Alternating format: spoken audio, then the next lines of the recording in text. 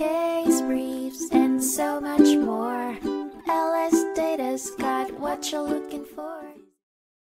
In 1900, the Supreme Court of the United States heard the case of Tyler v. Judges of the Court of Registration, which centered on the principle that a person can only challenge a law if it directly affects them.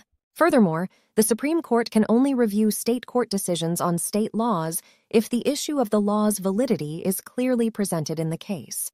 The plaintiff in the case sought to challenge a state statute, despite not having a direct interest in the law's constitutionality.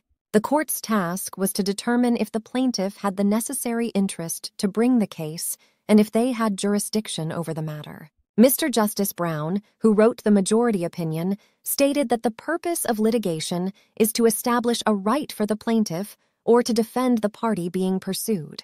Generally, a plaintiff needs to demonstrate a personal interest in the case and an injury unique to themselves.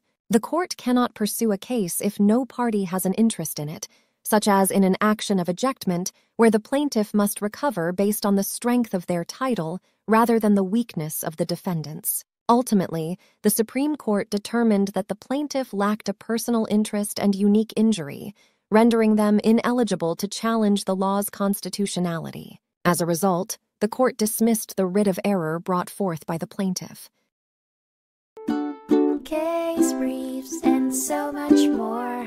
LSData's got what you're looking for. Visit lsd.law, elevate your mind. Leave the stress of class.